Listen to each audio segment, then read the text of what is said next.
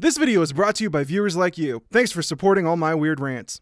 So back in May of this year, Inkfire asked, is there a music theory you'd like to debunk or wish that you could? And yeah, there is. I think people get really confused by autotune. The argument tends to be, oh, so-and-so can't sing, they have no musical ability, so they have to use a computer to do it for them. It's cheating, something, T-Pain. And this is where things get kind of complicated because I don't think autotune means what people really think it means. Back in '97, a research engineer called Andy Hildebrand, PhD, along with Antares Audio Technologies, came out with a plugin that could alter the pitch of a vocal or instrumental track and called it autotune. But this was the birth of something called pitch correction. The original idea with this autotune was that, like, if you messed up one note during a take, you could go back, fix that one note, and then you wouldn't have to redo the whole take. But a year later in '98, Cher and her production team thought, cool, what if we just turn that up to 11? And that's exactly what they did for Cher's Believe. In turning the plugin up to its absolute maximum setting, there was this super artificial distorted effect that came through on the vocal track. And immediately, this became known as the Cher effect. That was until, T-Pain. Here's the thing about T-Pain. T-Pain is a better vocalist than you or I will ever be.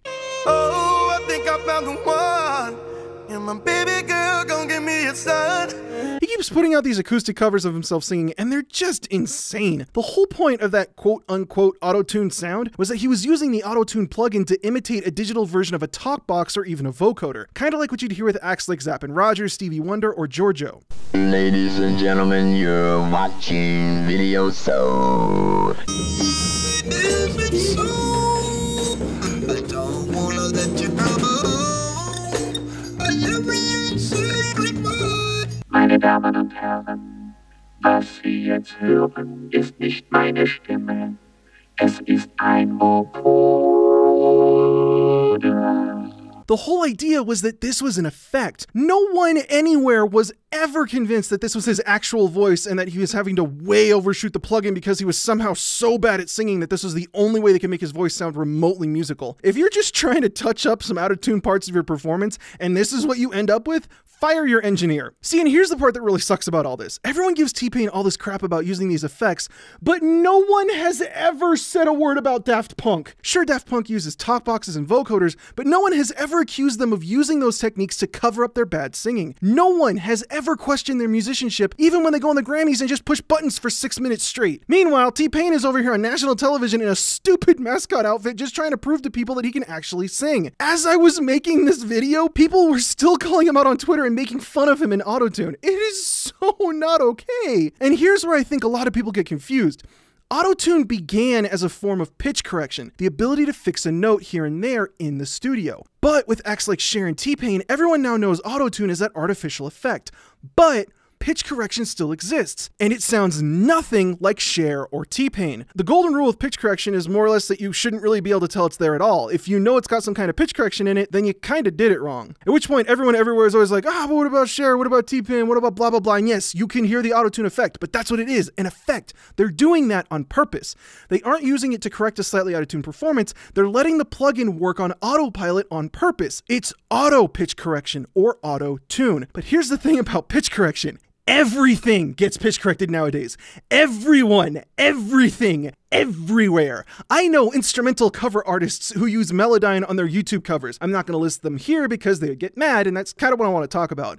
It's so ubiquitous that I don't even know for a fact that the people I'm showing on screen have used pitch correction, but I have no problem insinuating that they have because it's in literally 99% of everything that everyone listens to. Turn on radio. If it's on the radio, some aspect of it has most likely seen pitch correction. Not necessarily auto-tune, that specific plugin. It might be Melodyne or something else. And again, we're not talking about that super harsh artificial effect by turning it up all the way. We're talking about pitch correction, something that by design you aren't really supposed to notice. And here's where we get into a real problem, because people think that those who use auto-tune, not pitch correction, but auto-tune, are being dishonest. They're somehow cheating. They didn't put in the time and effort to learn how to sing, so they're using a computer to do it for them, and they're cheating the system. A lot of people work really, really hard for their dreams, but it's not meant for everybody. That's why you use auto-tune and I don't. Some people in the industry like to talk about pitch correction like it's the audio equivalent of Photoshop, which I can totally agree with. But for me, I like thinking about it a little more like it's makeup. And just like how some people think that wearing makeup is dishonest, like you're lying about your appearance or something, some people like to think that using autotune or pitch correction is covering up the truth, so to speak. Kesha isn't as good as a musician as Taylor Swift because Swift put in the work to be able to sing and Kesha didn't, except that yes, Kesha can actually sing. This is just an effect.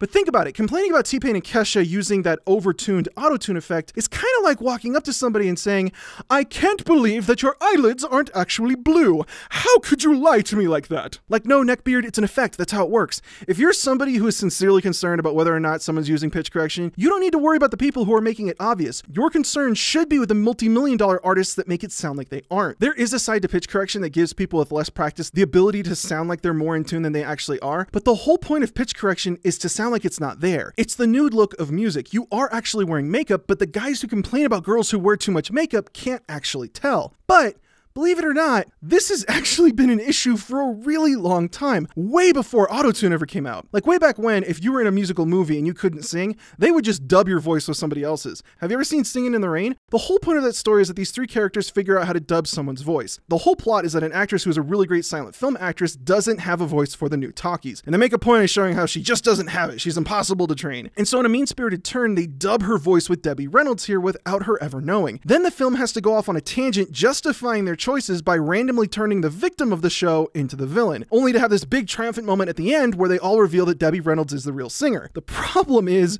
that Debbie Reynolds didn't actually sing in this film. They dubbed her with not one, but two other actresses, Betty Noyes and Jean Hagen, who played the villain of the film that was originally supposed to be dubbed by Debbie Reynolds.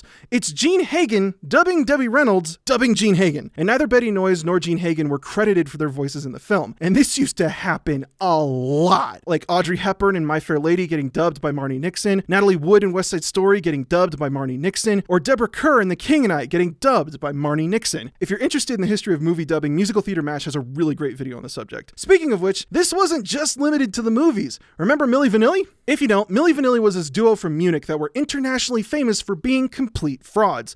After an interview on MTV exposed how bad their English was, there were questions about whether or not they'd actually sung on their album. And during a live performance, a bug in the system caused a line to loop over and over again, revealing that the two had been lip syncing to someone else's performance. I wanted to die. It stopped. Girl, you know it's girl, you know it's girl. 80,000 people. Girl, you know it's girl, you know. There's a similar criticism levied at New Kids on the Block. The rumor was that they didn't actually do any singing in their new album and that they were all lip syncing on stage. Their manager booked them a gig on the Arsenio Hall show just to prove the rumor wrong, and they ended up not giving a super stellar performance. If you wanna take a chance, just get on the floor to the New Kids dance. Do it! More recently, in 2004, Ashley Simpson had a similarly embarrassing moment on SNL where it was revealed that she was lip-syncing her performance. She did about 3 seconds of a Cotton Eye Joe dance and then ran off to see if she could catch a career before it jumped off an overpass. So the thing is that with all this betrayal of trust, people have been super on edge to see if their favorite artists were deceiving them, to see if they were actually capable of performing the music that was on the album. But here's the problem with that. No one is capable of pulling off what they do on the album. See, since things are so overproduced nowadays, no one can actually sound like they do in the recording live on stage unless it's literally just one dude and a guitar. Like even when they aren't actually pitch correcting the performers, what they'll do is they'll take about a dozen takes of them singing the same song over and over again. And then they'll go through syllable by syllable and pick out the absolute best combinations of sounds to make the perfect take. So even if a track isn't pitch corrected, it's such an unreasonably perfect performance that no one is ever going to be able to replicate it on stage. So even if it is just one dude and a guitar, there's still a good chance that he might make a mistake because, you know, he's a human. But for these highly produced albums, what that means is that you either have to lip sync or accept that the performance just isn't going to be top quality and just be sure to put on a good dance routine. But this creates a massive misunderstanding when it comes to what pitch correction is and how it functions. Instead of doing 12 takes, you can maybe do 3 and then just shave off those rough parts, which helps expedite the production process. But there's a problem with all of this. Nowadays, you can pitch correct a performance in real time.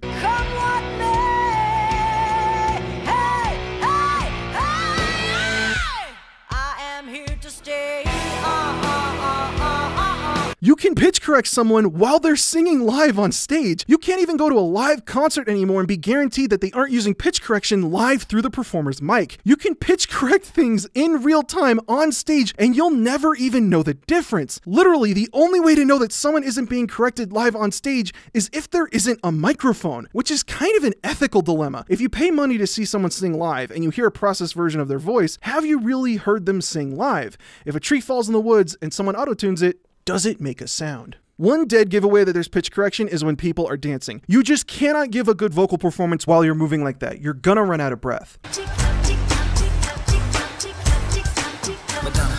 Ready, go, go, and Monroe. There's so many ways to love you. Baby got you. When you're watching BTS perform live, they're using a sophisticated system of backtracks and live pitch correction that will swap sidechain and mix out with one another so that when the performers elect to actually sing instead of lip syncing, it'll all come together in a cohesive performance. It's really subtle, but you can tell if you pay attention. You know I'm let's go. So the thing is that, like, yeah, it's still never as good as what you hear on the album, unless they are literally actually lip syncing to what you hear on the album. But in any other circumstance, their performance might still be pitch corrected live to help them out if they choose to sing instead of lip sync. But here's where things get even more complicated. Let's say that you're someone in the deep recesses of the absolute worst parts of Hollywood, and you're seeing all this stuff unfold with autotune and Cher and all that. And because you're deep in the worst parts of showbiz, you need to have a pretty face with a pretty voice. Well, now, suddenly, you don't need to completely replace the voice of an actor or an actress who can't really sing. Now, you can give your actors enough of an edge to pass on screen, even if they have minimal voice training. See, like some of you might have noticed that in the early 2000s, there was a massive burst of movie musicals, beginning with Moulin Rouge in 2001 and Chicago in 2002. Phantom of the Opera, Dreamgirls, Sweeney Todd, Hairspray, Mamma Mia, Les Mis, Into the Woods, La La Land. Now, I don't actually have any hard proof of this. I just find it a little conspicuous that suddenly, in and around the late 90s and early 2000s, Hollywood just suddenly magically figured out how to get actors to sing well on screen. Like, did anyone else notice that no one in any of these films were ever dubbed? Okay, so maybe a little bit in Phantom of the Opera, that doesn't really count. I wonder if there is some kind of technological advancement in the late 90s and early 2000s that would have allowed for actors with little to no professional vocal training to suddenly succeed at singing on the big screen. Yes, I wonder indeed. And this is where things get tricky, because in 2012, Cameron McIntosh figures, hey, I want to do it live, and I want people to know that we're doing it live. Not pre-recorded, but live, on-set performances. But remember, for like the last 30 or 40 years, people have been inundated with really okay live performances, or performances that are so edited that you're basically just listening to the album alongside the performers on stage. And even then, no one has been able to match what they can do note for note on the album. And those are the performances that didn't have technical difficulties that were so problematic that it ended their careers. So people have this association that genuine unedited live performances are always a little rougher than the pre-recorded ones. But a live performance means that these people can sing. They aren't cheating. They're putting in the work, and we're all listening to something pure and authentic. So when people lined up to see Les Mis, they liked that it was, you know, a little rough around the edges. Beneath the lash upon the rack. Audiences were enamored that it was all recorded live with no pitch correction, or I guess what most people would call autotune. Like, they knew that it was live because no one would ever edit a performance to sound like that. People liked it so much that Anne Hathaway walked away with an Oscar, which, if we're going to bring that up, we kind of need to address the elephant in the room. Aside from Catherine Zeta-Jones, who won Best Supporting Actress in Chicago, and Jennifer Hudson, who won Best Supporting Actress in Dreamgirls, no one has ever won an Oscar for these movie musicals. Oh, there were a bunch of nominations. Even Johnny Depp got one for Sweeney Todd, but no one ever actually won until Hathaway did that live I Dreamed a Dream bit, and when Emma Stone sang live for La La Land. But having these live performances and having people enjoy these live performances feels kind of insidious. Like, if you're someone that thinks that pitch correction tricks you into enjoying somebody's voice the same way that makeup might make someone look more attractive, and you think that that's a bad thing, then having a performer kind of struggle live in front of a camera with absolutely no safety net is almost like a hashtag no filter moment. We're looking at a natural performance. In a world where everyone else is getting airbrushed and photoshopped and veneered and all kinds of other things that level the playing field, in these moments, musically speaking, you're stripping these performers, most of whom already aren't professional musicians, of any and all advantages that you would otherwise give to any 12-year-old on YouTube. But I threw you a little bit of a curveball there, because Emma Stone wasn't originally going to be in La La Land. Originally, it was going to be Emma Watson, who left production of La La Land to go and be in Beauty and the Beast. And we all know how that went. Now, I know that I already talked about this film in a video that a couple of you saw, but the truth is that this movie is the perfect way to explain what the real problem is with autotune. Listen to this interview with Luke Evans and try and see if anything sticks out to you. We pre-recorded everything, but we also, some of us sang live on set as well during the takes. We were mic'd and they recorded afterwards in sound, they'll be able to choose whether the live version is better than the pre-recorded version. Now, if I'm being completely honest, I figured that they had just pre-recorded all the audio, just like a normal production on any other movie musical, and that Josh Gad and Luke Evans had insisted on singing live, maybe because they had a little bit of an ego about them from coming from the stage and all that. I felt like I'm a singer, so I've always been used to singing live on stage, doing 8 shows a week for a year or more, so I'm very used to I've never mimed in my life, so I did mime my sound. I sang full out every take to my own voice in the background, and so did Josh. Josh and I really loved every minute of it. We're proper theatre lovers, me and Josh. But now that you've heard that, check out this interview with Emma Watson. At the beginning of the movie, I was nervous to sing in front of like 3 people, and by the end, I was singing live in front of like 300. Not just singing in front of 300 people, but singing live in front of 300 people. When would she be singing live in front of 300 people unless she meant this scene? Then just a few weeks ago, I stumbled across this interview with Frank Wolf, the guy in charge of recording and mixing all the songs that appear in the film along with the underscore. And this is what he had to say when it came to the lip sync of the film. There were a few spots where the pre-recorded vocals were so far away from the lip sync that we ended up using on-set vocals. Actors are always encouraged to sing while lip syncing, otherwise it doesn't look like you're singing. And this was recorded. But working with on-set vocals is a real challenge because you have to match the vocal sounds, and also there always is extraneous noise, as my upstairs neighbor stomps around his apartment. And from this, we can kind of see the issue coming together. So here's the thing. First off, it is a nightmare to try and record vocals live on set. Check out my Les Mis video if you don't believe me. And when you look at the behind the scenes footage, you can see them recording live on set with boom mics, and you can also find footage of them all recording in the studio. Now, I figured that those boom mics were to try and get like ambient noises, footsteps, some barn animal farting, something like that. I don't know. Like you can hear this massive thud when Luke Evans jumps off the bar, and they kept that in the final cut of the film. Nobody spits like a stone. I'm a special. In a spitting match, nobody spits like a stone. And secondly, when you pre-record music, it comes with some problems as well. Normally, if you were making an old school movie musical, as a group of actors, we'd go into a studio, we'd record an album, and then 2 months later, we'd arrive on set and they would play the playback of our album and we would mime alongside it.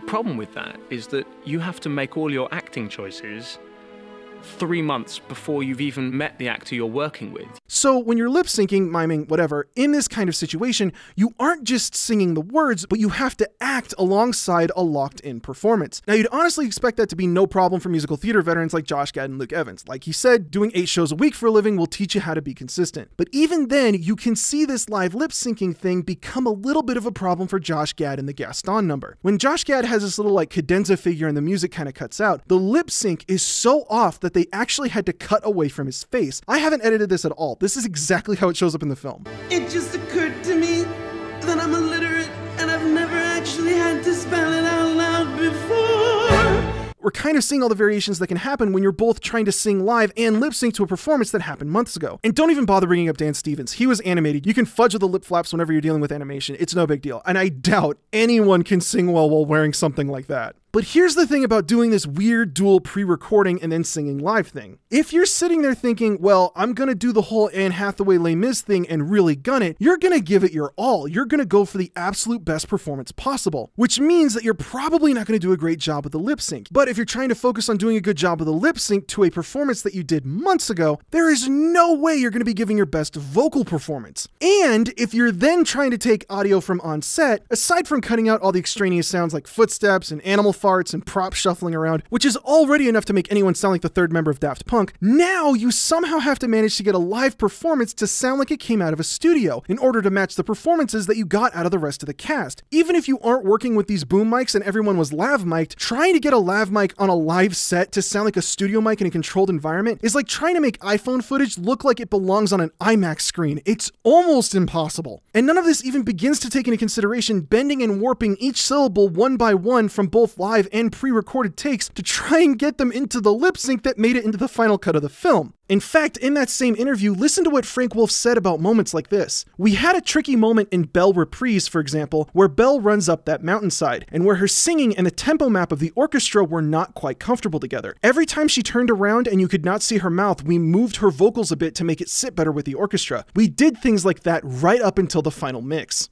Now take a look at that scene in question. As soon as she turns around and you hear the word life, it sounds like they're switching from one vocal take to another. I want much more than this provincial life, than this provincial life.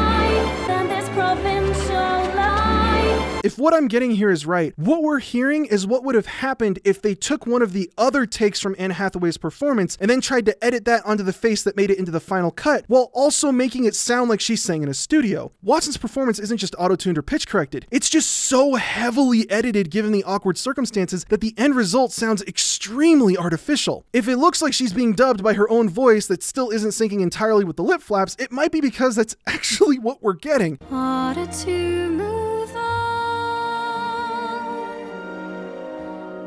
But why go through all this?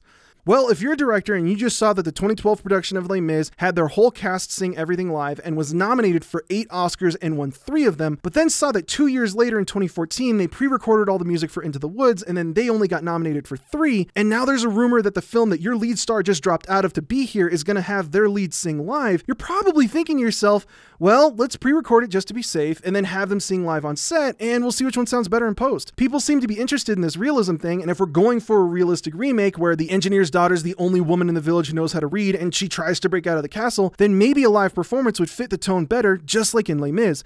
Plus, it just seems to be what audiences want. The problem is that they didn't account for the lip syncing issue in singing live to a pre-recorded track, which then created a problem with blending the pre-recorded and live vocals together into this horrible artificial mess, which, on top of all of that, would have made it unfathomably more difficult for someone with basically no professional singing experience. It's one thing to practice and train to sing in a booth, it's another gig entirely to get it live on set. But when the trailer came out, everyone blamed Watson for the performance. A Classic FM presenter and soprano did an entire interview talking about what happened. This audio engineering job made the news. And she was like, oh, from the first 2 notes, I knew that there was auto-tune.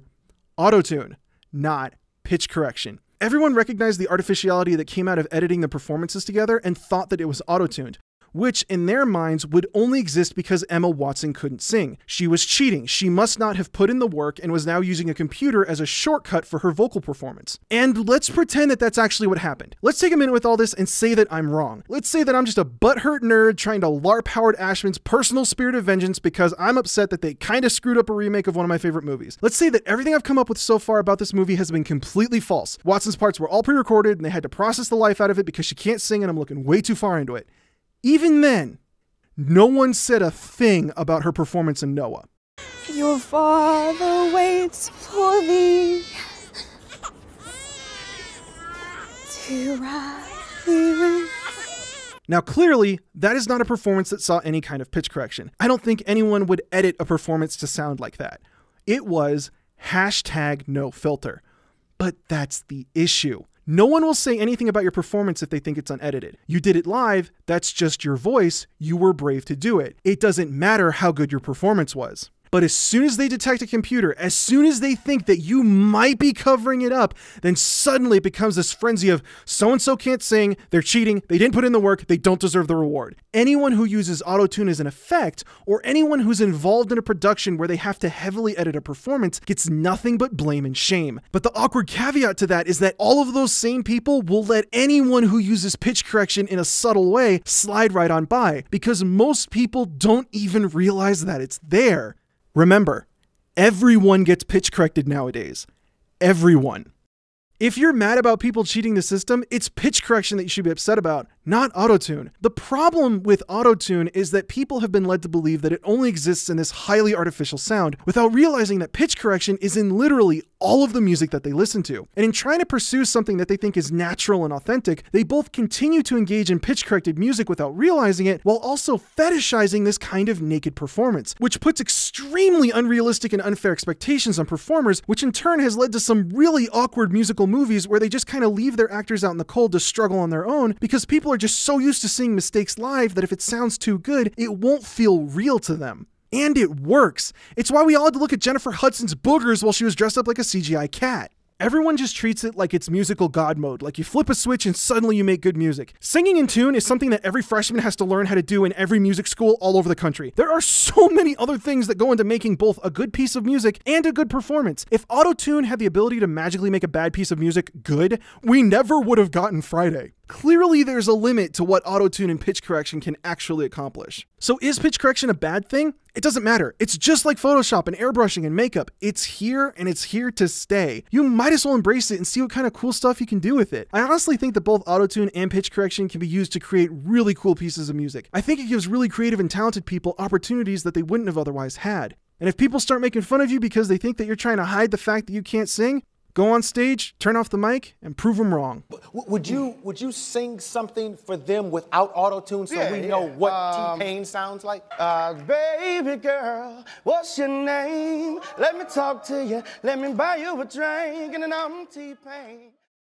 Thanks for watching. I'd like to thank all my patrons for making these videos possible, with an extra special thank you to Abe Winterscheidt, Alec Kulikowski, Alex Klinker, Always Posh, Anthony DiDonato, Ben Hillard, Bonzu Pippin Padula Piscopolis IX, Captain Casey, Charlie Holly, Christian, Claratan, Darren Almgren, Edith with the Man Hands, Elise and Thomas Constantine, For the Alliance, For the Horde, Google it, Gregory Holderness, Hayden Elza, Hayden Jandro. I just want that one person to know that their fear isn't justified and people will still pay attention if they're honest about.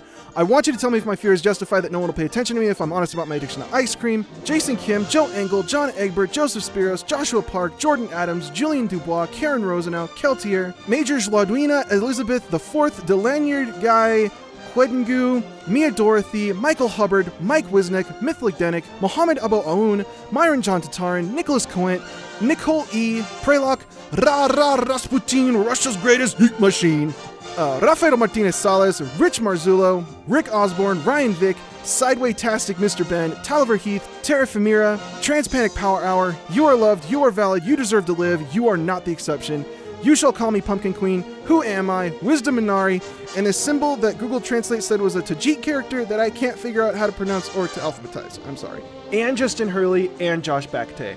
I'd also like to thank Inkfire for their really great request. It's wonderful to finally have this autotune thing off my chest. I had heard people arguing that certain tones would put people to sleep, but I'd never heard anybody trying to argue that you should put them in specific pieces of music. That's actually really interesting. We might have to revisit that one. If you like what you saw here, be sure to subscribe and check out my other videos. Follow me on Twitter and Twitch to have your musical questions answered live. And if you really like what I'm doing, then consider supporting the channel on Patreon. But that's all I got for now. Thanks for watching.